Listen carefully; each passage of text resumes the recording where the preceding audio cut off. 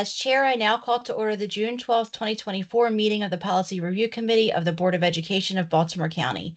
In accordance with Board Policy 8311, the chair of a committee at their discretion and after consultation with the staff liaison may convene an in-person committee meeting. Otherwise, all committee meetings will be held electronically. Today's Policy Review Committee meeting is being held virtually and broadcasted through Microsoft Teams Live on the BCPS website. To conduct this meeting by virtual means, all voting items this afternoon will be done by a roll call vote. Board members will say their names before making and seconding a motion as applicable, as well as when requesting discussion on an agenda item. Additionally, as a courtesy to the committee, I ask that you inform Ms. Wash, Ms. Pitts, or Ms. Howie if you must leave the call by using the Teams chat feature so that a quorum can be maintained. Ms. Pitts, please call the roll to determine the presence of a quorum of the committee. Thank you. Ms. Frimpong? Present. Thank you. Ms. Harvey?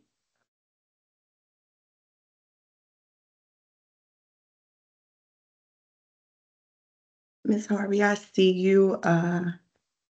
You may be on mute. I'm sorry, I didn't hear my name called. This is Robin Harvey. I'm present. Thank you. Dr. Savoy? Ms. Zalusky? Present. Thank you. And Ms. Pumphrey? Present. Thank you, Ms. Thank Pitts. you. Please call the roll to determine which staff members are present in this meeting. Sure. Dr. Grimm? Dr. Elmendorf? Mr. Dixon? Present. Thank you. Ms. Onijala? Present. Thank you. Mr. Taylor? Present. Thank you. Ms. Hahn? Present. Thank you. Ms. Kate Morton?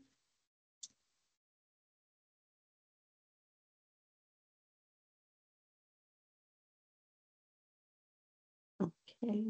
And Mr. Jesse Van Doren?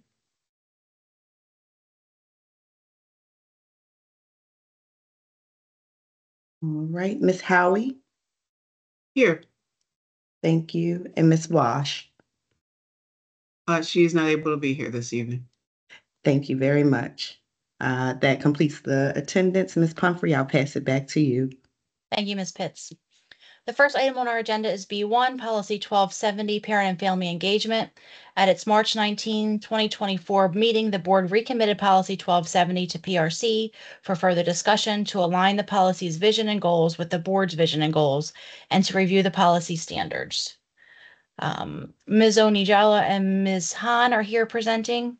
Ms. Onijala, please proceed if you're ready. Thank you. And I'm actually going to turn it over to Ms. Hahn, who's going to talk us through the review and the subsequent changes that have been made in response to the board's requests. Ms. Hahn. Thank you. So I went back and reviewed the board's vision and goals, and I still found that the policy aligns with in board focus area number 4, community engagement and partnership.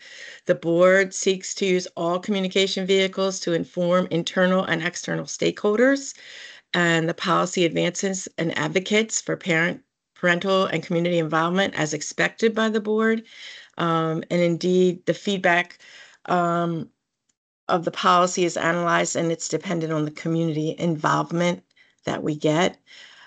So at the board meeting, I think one of the board members was questioning the goals. And then Ms. Henn wanted you to review the other policies in the other counties, which I did again. And the other policies in other counties align with the research and the ESSA law, so as does ours. Thank you for your work on this, Ms. Hahn. Committee members, does anyone have any questions?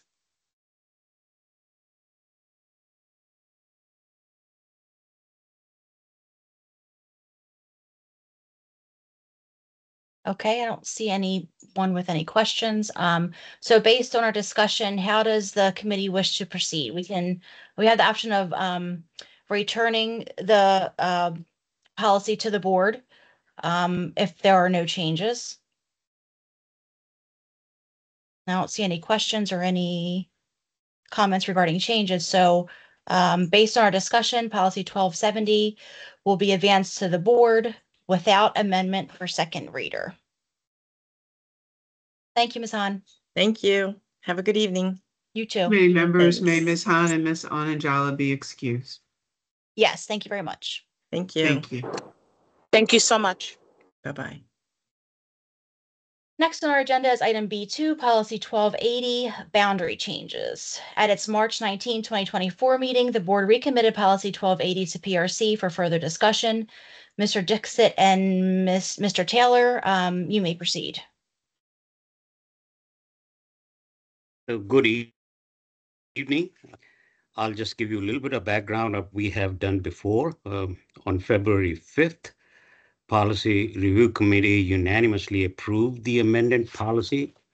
Then on March 19th, board recommended that 1280 be back to the committee for further discussion. And subsequent to that, members of the public submitted electronic email to the Office of the Board of Education. Those emails have been shared with the board, and there are no changes that the policy contains any changes that have been made. And I'll pass it on to Mr. Taylor to add anything that I may have missed. Mr. Taylor. Thank you, Mr. Dixit. I don't have anything to add. Okay. So I have a quick question. So no changes were made based upon the emails that we received and that the committee members were provided with those emails. No additional changes were made after those emails. That's correct. Is that because staff thought that the changes and no changes were additionally necessary, or that those changes were already incorporated in the policy? Well, the types of changes that were recommended in the email fall more on the side of the rule. They're in detailed process types of things versus what's stated in the policy. Okay, thank you.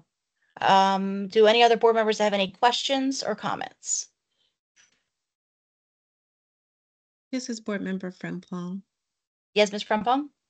So understanding that those suggestions that were submitted via email are more rule-based than policy-based, I guess, is there any feedback on whether or not they will or will not be incorporated into the policy? I'm sorry, the rule.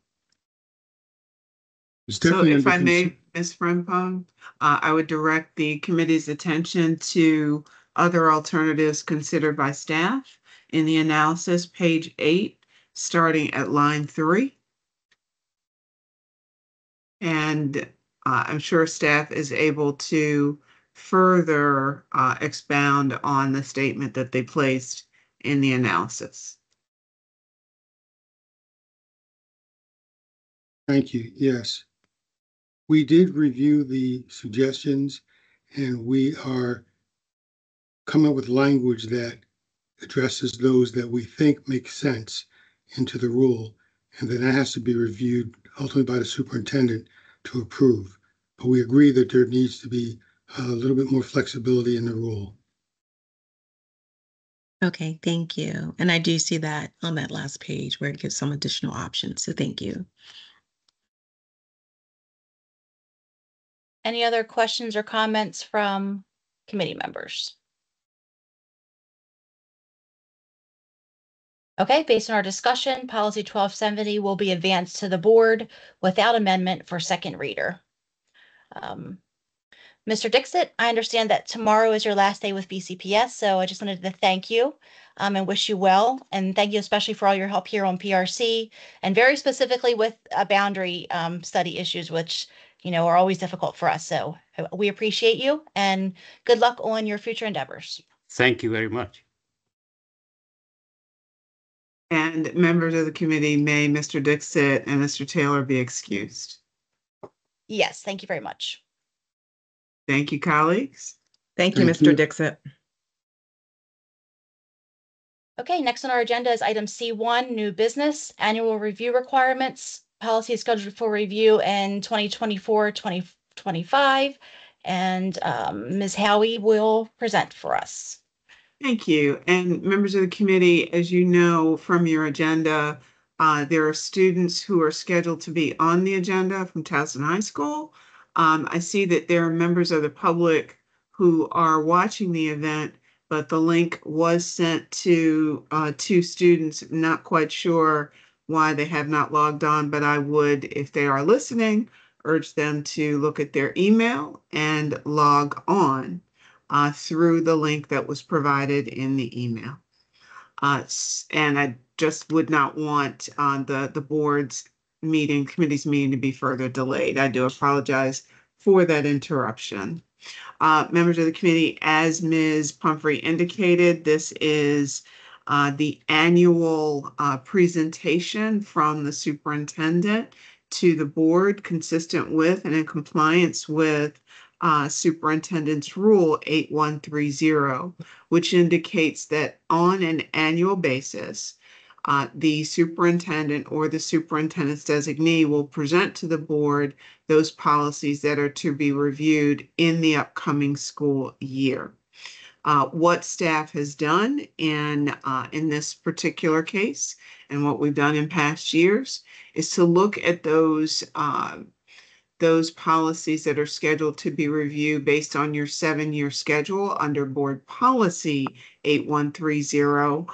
But we also have 2 policies that staff are asking for various reasons to be added.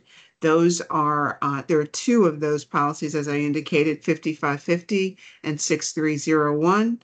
And then there are 2 policies that are being carried over that were not reviewed this year, for which the review was not completed this year. They were recommitted to PRC, that's 0100 and 1280.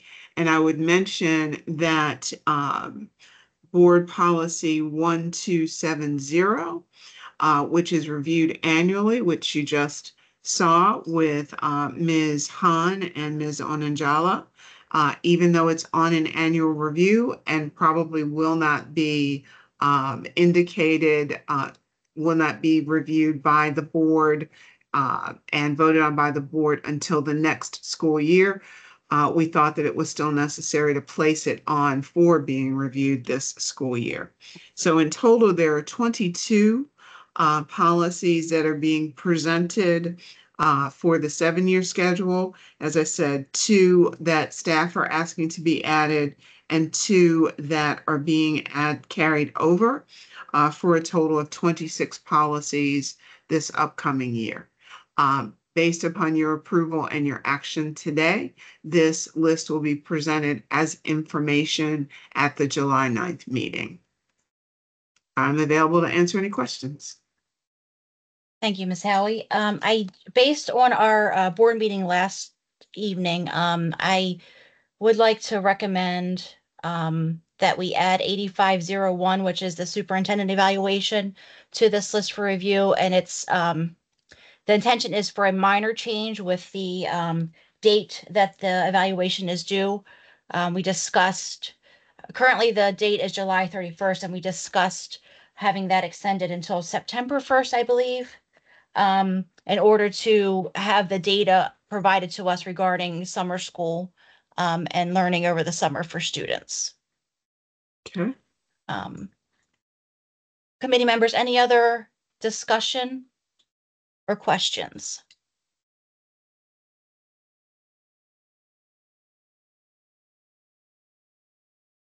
Okay, Ms. Howie, do I need to make a motion to add that, or you can ask whether or not there's any objection to adding it, and then if there's no objection, you say without objection, this is added. Okay. Committee members, do we have any objection to adding this policy for review? No objection. This is Ms. Harvey, no objection. Okay, thank you. So policy 8501 will be added for review. So that will be added to the schedule that is presented on your at your July 9th meeting. Okay, thank you. Surely. Okay, if there are no other corrections and no objection, the policy schedule for review in 2024-2025 will be placed on the July 9, 2024 board meeting agenda as information. Thank you. Next on our agenda is item D2, Appeals and Hearings Handbook. And again, Ms. Howie will be presenting for us. Thank you. Members of the committee, the questions and answers on appeals and hearings is a publication that was actually the brainchild of the Policy Review Committee. What the Policy Review Committee wanted to do was have an accessible resource, particularly for parents or for individual appellants who are not represented on your hearing examiner process under Board Policy 8341, as well as your oral argument and hearing process under Policy 8340. What we try to do every year, and I don't know that we are necessarily successful, is to make this as non-technical as possible. And given that we're a bunch of lawyers, as I said, we don't always succeed in that. Again, we've tried not to make it technical. We've tried to make it something that a lay person could understand. One of the things that we do each year is to send the handbook to your hearing examiners to see whether or not there are issues that arise that they believe should be mentioned in the hearing handbook. So some of the refinements are because of issues that the hearing examiners have identified. One of the things that we also have added is more explanation about student disciplinary appeals under 7305 of the education article. Specifically, the education article permits local boards of education, when there is an appeal, that appeal be heard by a committee of the board. And indeed, several years ago, that is how this board would proceed. Even though the statute permits these matters to be heard by hearing examiners, the preference for many years was for a panel of the board to hear these appeals.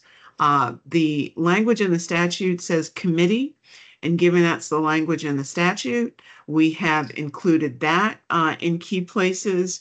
We've also tried to clarify that individuals do not need attorneys.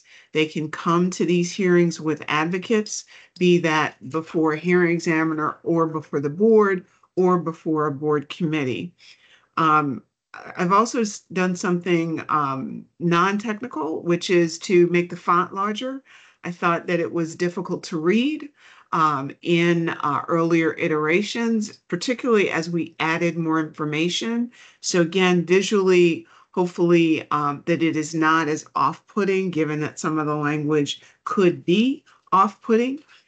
We've also explained a little bit more about the different sections under which the appeal rights exist. So 4205, 7305, 6202, all are different, and to explain and hopefully more clearly to the public, to those who have filed appeals, exactly what these particular hearings involve, because there are differences between them. When there is a request for appeal that goes to the board and then is sent to the law office for scheduling, one of these handbooks goes out to the requester, to the appellant right away, whether or not they've appealed numerous times or this is the first time.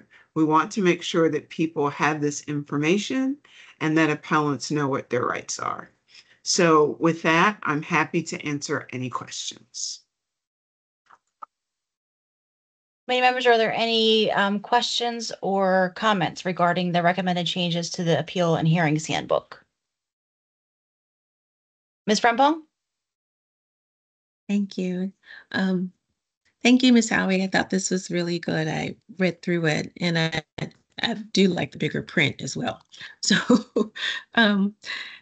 let me get to my questions. Okay, so you explained about the committee. That was one of my questions. But that committee then is specifically just for the student disciplinary appeals, because that on page 2, section That is B3. correct. That Okay, is so correct. Mhm. other categories like if it's a suspended or dismissed of or dismissal of a certificated personnel, that's not something coming before this board committee then, right? Correct. It is not. Okay.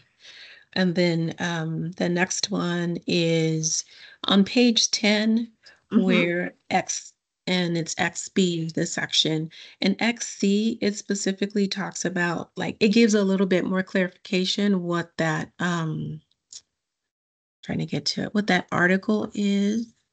Let me get So to page 10, about emergency reasons. page 10. On my PDF, it's page 10, which does that correspond to? It's X, section X. And Okay. then section C, when you talk about the section 4205 of the education article, you also like explain what that article is about. And Right. then in B, we see the section 6202, but then we don't get that like additional clarification. Is it because it's too Understood. long or? Okay. No, 6202 simply deals with the suspension or dismissal of certificated employees. So that would be teachers, principals, school nurses. I'm Okay. happy to include that in the explanation. But what we found is that the individuals who are most likely to be unrepresented are those who appeal under 4205. So that would be non-certificated employees who are appealing either their suspensions or their dismissals. That Okay. would be parents who are seeking a review of magnet admission. That would be actually suspensions of students for fewer than 10 days. That would be bus stop changes, grade changes, special permission transfers, non-residency issues. Those are all 4205 cases. Okay. Okay. Got it. And then just the last thing was, so for page 15 in my PDF, and then it's the 14, section 14, that question about if they can speak to a board member. I'm trying to scroll down. Yeah, will the board member speak to me about my case? Right. Is Yes. there, so for example, if we even have a connection or have some awareness actually of these cases, it's likely that we're not even going to be able to participate. So is that something just so that the person's aware as well? Like if they're thinking, oh, this is a good thing, I'm going to try to speak to a board member about it, but it actually can work against them. Correct. Because you would then be constrained to consider recusal. And if you have information that's provided to you ex parte, outside of the hearing process, so it is highly likely that it would be you would be recusing yourself from sitting as the appellate body in these cases. Okay. So I didn't know if that was just, if that information would be also helpful for the actual individual. I understand it pertains more to our behavior as a board member, but just so that there's an understanding for that person as well, that is what could happen. Is that because you do explain that we cannot discuss the case, but also like what are the consequences or what could happen with what you just said, right? We have to recuse ourselves. Okay. So is it the committee's pleasure that a phrase be added, perhaps dropped in a footnote, that it is likely that you could cause a board member to recuse him or herself from sitting in an appeal if you provide information outside of the hearing process? I do agree that I think that would be helpful to the public because we do often get questions, and that we or questions for help or assistance, and we know as board members that we should be responding. But I think it would be helpful for the public to understand why we may not be responding. Okay. And okay, understood. So I will put that in the draft that goes before the board in July. And if it's the committee's pleasure, I can certainly send that language out prior to it being sent to the full board or posted in board docs. That sounds good to me. Any Will do. any other Ms. Zaleski? Thank you. And thank you for making all these changes. They really seem, positive in terms of communication. Just sticking with the theme of like reaching out. I don't know if it would make sense, and maybe you've already done it, which I thank you if you have, just to, when we do have appeals, include some kind of one or two questions, like, is there anything that we could do to make the process easier? And actually, it was your changes that gave me the idea for that suggestion. But these changes seem really great, and thank you for doing it. Absolutely. And I've forgotten to mention that the handbook is translated into all the languages I think it's the 10 main languages that are used by our students and their families. Which is also amazing. Thank you. Any other comments? And no objections to those changes, correct? Okay, so Ms. Howie, it's okay to say that we will, the handbook will be presented with these updates to the board as an information item? Yes. At the July 9th, at the July 9th, 2024 meeting. Thank you. Yes. Okay. Next is item D3, policy editing conventions. Again, Ms. Howie. Thank you, Madam Chair. And this is something about which I do a happy dance as a bureaucrat. Standardization. So once upon a time, since I've been here since the earth cooled, policies would be presented in any particular fashion at any particular time. And there was no standardization across the system as to how your policies looked.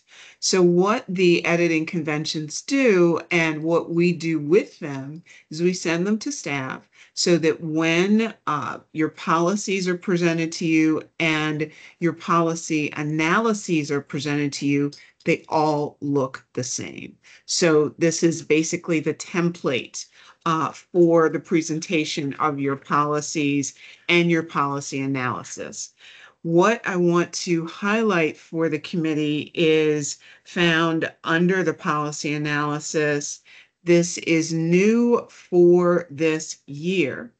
Ms. Pumphrey had brought to the committee's attention and to my attention the committee's interest in making sure that equity considerations were presented and part of your discussion as policymakers. What happened a few weeks back was that Superintendent's Rule 8130 was amended so that staff would be required to include in the policy analysis when it's being presented to you equity lens considerations.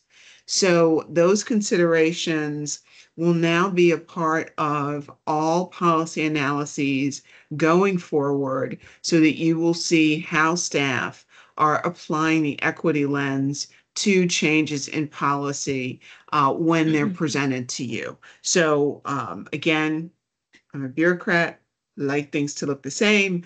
So this is where the equity lens considerations will be when they're presented to you in the policy analyses for the 24-25 school year. Thank you so much for that, Ms. Howie. I think this is a very important addition, and I think it'll be helpful because although we, when we're preparing as individual board members or committee members, are using an equity lens to review the policy. I think it's very helpful to see how staff members have also used that in their review. So I appreciate this change. Any other comments or discussion from other board members? Okay, if there are no corrections and no objection, the editing conventions will be provided to the board as information at the July 9, 2024 meeting. Thank you, members of the committee. Thank you, Ms. Howie. The floor is now open to members of the committee to discuss issues of concern. I must emphasize that this is not the time to conduct business, as there has not been notice provided as required by the Open Meetings Act. Any comments from board members? Committee members. Okay, so next on our agenda is item E, which is electrified BCPS proposal. Students from Towson High School. Excuse me, Ms. Pumphrey, I did see Ms. Frempong's hand. Oh, I'm sorry, Ms. Frempong. That's okay. I was trying to raise my hand instead of just jumping in. Thank you. Sorry, I missed you. I just want to say kudos. I mean, I really appreciate with seeing that with these policies, how we're having the equity lens. I appreciate how Ms. Howie and her staff, they're being responsive to what the committee is saying and just doing things to really, I think, be of help to parents. This BCPS, I think it's a wonderful thing. So again, I just want to say kudos to you guys and acknowledge that we really do appreciate your efforts. Thank you. And I agree. Okay. I agree as well. Okay, back to our Electrify BCPS proposal. Students from Towson High School approached Ms. Telesky and Board Chair Booker Dwyer about their ideas concerning electric school buses. They have asked to present their proposal and are present today. Students, kindly proceed. Hello, can everyone hear me? Yes. Okay, perfect. I'm so sorry for all the technical difficulties. I'm actually currently on my phone. I tried to call in earlier. And we do have slides, so I was wondering if the IT person would be able to present those. I'm not able to see them, but at least the committee can. I think we have, yes, looks like we have them. Okay, wonderful. All right. So let me go ahead and introduce myself. My name is Kate Morton. You've probably seen my name in the emails. Unfortunately, you can't see my face because I can't connect properly. But I'm a recent graduate of Towson High School, and I'm one of the leaders of Electrify Baltimore County Public Schools. And Jesse can introduce himself as well. Hi, can everyone hear me? Yes. Yes, we can hear you. All right, wonderful. My name is Jesse. I'm a co-leader along with Kate. I also just graduated Towson High, and you can't see me, but I'm smiling right now. I'm so grateful that we're able to present our proposal to you, and we really appreciate you guys working with us. Yes, and if we can go to the next slide, you guys probably already know that there's a lot of people in our initiative. Today, you're only speaking with 2 of us, but there are 5 on our core team, and then there's a lot more underclassmen support from our high school and from BCPS as a whole, as well as teachers and students. And going to that 3rd slide, we want to commend BCPS already on you all's role in sustainability commitments through Policy 3540, that commitment to sustainability through energy efficiency, renewable energy, and LEED certification, as well as the actions that you all have already taken from having 2 elementary schools have solar panels and the process of accrediting those LEED certifications to 14 BCPS schools. That's just incredible, the work that you all have already done. And we're just so thankful that we even have the opportunity to speak on sustainability with you all today. Next slide, please. And while we're so appreciative for all that BCPS has already done in terms of sustainability, we of course think that there's more that could be done, and we think the next big step to become more sustainable is electrification. Next slide, please. So electrification is pretty simple. Essentially, it just involves replacing technologies that use fossil fuels with electrically powered equivalents. It can apply to anything from vehicles, including school buses, but also heating and cooling systems, landscape equipment, and even the ovens we use in our school kitchens. Next slide, Next please. slide. And there's a plethora of benefits, and actually the dossier that we linked as well has a lot more benefits, a lot more statistics, and a lot more information than what we have to say with you all today. But the main three benefits that are crucial for BCPS, crucial for our future generation and our generations now, are that reduction of emissions, the greenhouse gases, the carbon emissions, healthier schools, healthier air for children to breathe, and lastly, cost efficiency. So we're going to kind of break that down for you all today. Next slide, please. Before you get too far, I apologize. Can you tell me which slide you were on? I think we got out of order. You should be on slide 7. What's the picture that's on it? It should say reduced emissions, and it should be a green slide. We've got it now. We're caught up. Thank you. Apologies. Okay, I'll continue. I can't see the slides once again, but I hope that you can see the reduced emissions one. That just talks a little about how, though the upfront cost for an electric school bus and electric equipment may be more expensive, overall it's incredibly crucial to have a better environmental impact through those greenhouse gas emissions of whether it's even on a predominantly fossil fuel powered grids. These electric equipment produce way less emissions than over their lifetimes compared to fossil fuel based school buses, appliances, etc. Next slide, please. And another major benefit of electrification is it creates a healthier environment for students to learn in. So it's just a fact that electric equipment doesn't rely on combustion that emits harmful air pollutants. And so by using electric equipment, we can improve the air quality in and around our schools. And of course, this provides numerous health benefits, and it's also even linked to improved student academic performance. Next slide.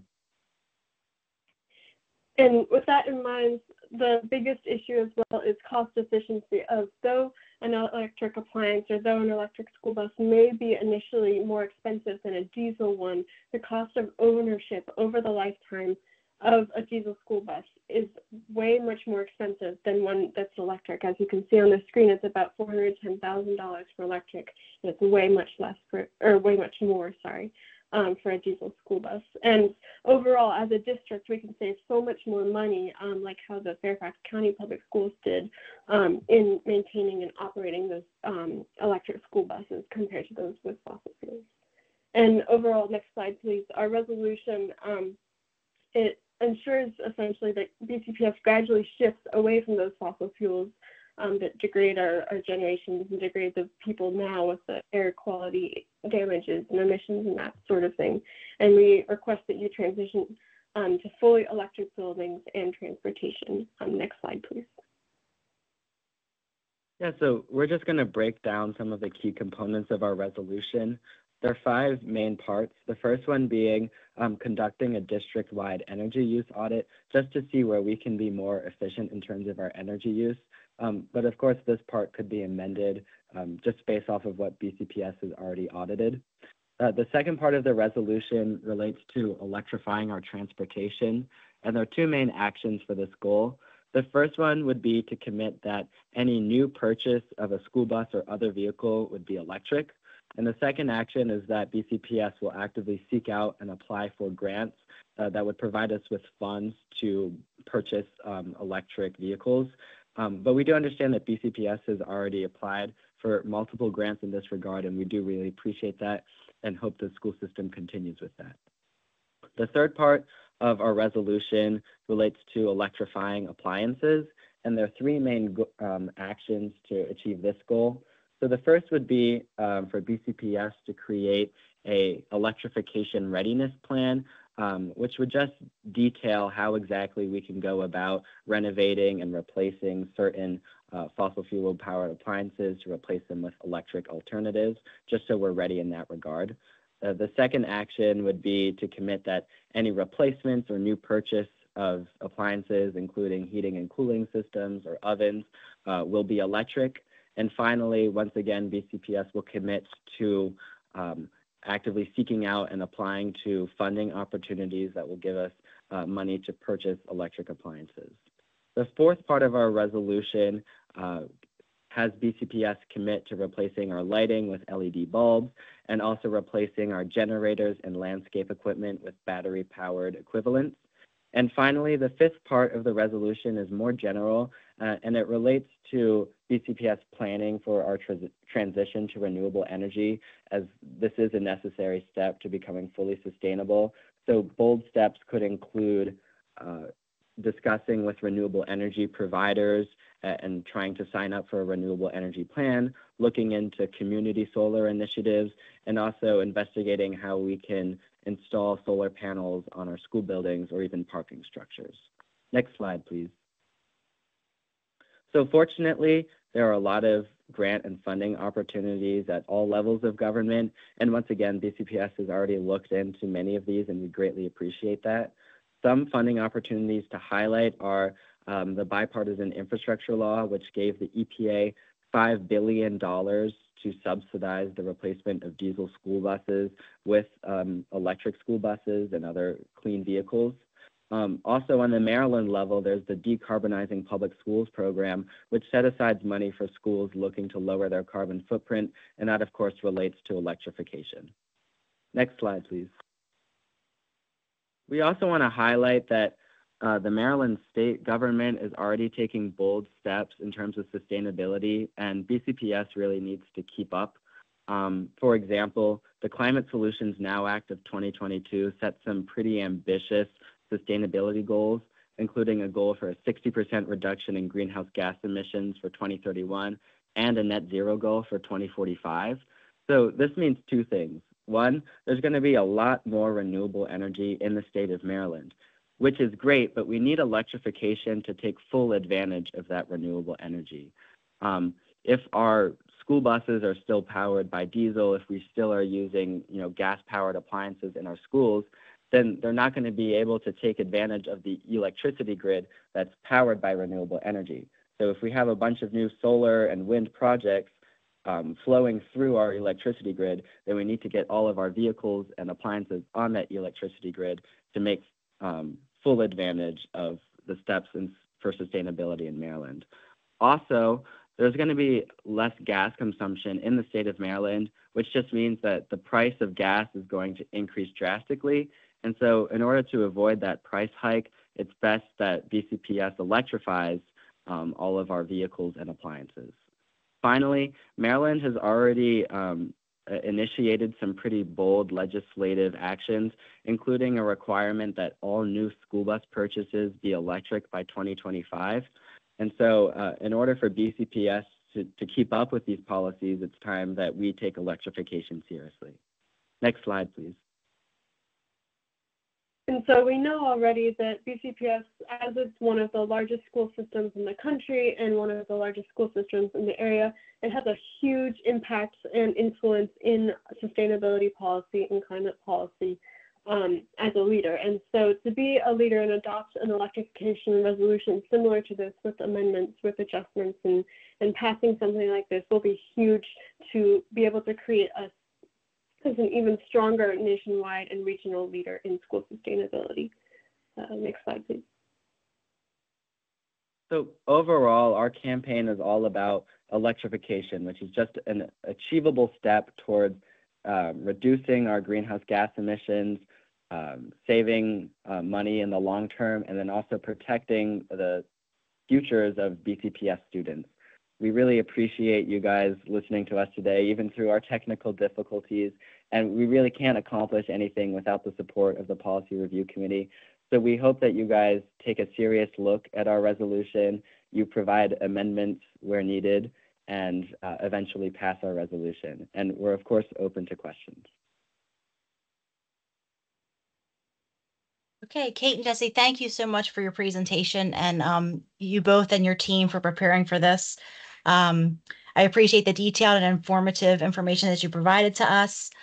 Your passion for this initiative is obvious, and for protecting our environment as well. And I also applaud your perseverance in continuing to reach out to the board to make sure that your student voices are heard. Committee members, any questions or comments for our students? Ms. Selesky. Hi there. Yes, I want to echo everything that Ms. Pumphrey said. Some of you may know that I did have several Zoom meetings with this group, and all of you came so passionate, so well prepared, so articulate, and your dedication to this cause does not go unnoticed at all. I know that you all, I'm not sure if all of you are graduating, but I know that at least some of you have just graduated. And of course, congratulations. And, we all wish you the best of luck. My two thoughts, because the progress that we make with this may take some time, but we would love to be able to keep you updated. So my one request would be, if it's possible, to have the slides sent to us. That way we have like a written record of some of this information that you just shared. That would be amazing. And then number two, if you would allow us to, by the emails that you gave on the slides, and if they're BCPS emails, then we should most definitely get an updated email just to keep your group updated as we continue to make progress with these endeavors. Thank you all very much. Thank you. Ms. Zaleski, just so you know, the slide deck is posted in board docs. Thank you. Thank you. Thank you, Ms. Howie. Any other comments or questions from committee members?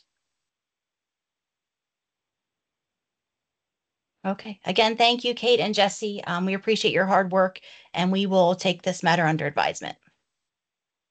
Thank you so much. Okay. Next, item F is announcements and adjournment. Before we continue, I just wanted to thank Ms. Howie and Ms. Pitts and Ms. Wash, who I know isn't present, for all your work with us this year on the committee, for keeping me straight, especially, and for agendas that keep us on track with reviewing the policies necessary for the school year. And timing is always fantastic, and we appreciate you. The next meeting of the Policy Review Committee is scheduled for September 16th, 2024 at 4:30 p.m. And because there is no further business, the meeting is now adjourned. Thank you. Good night, everyone. Thank you, committee Good members. night, everybody. Thank Take you. care. Good night. Thank you.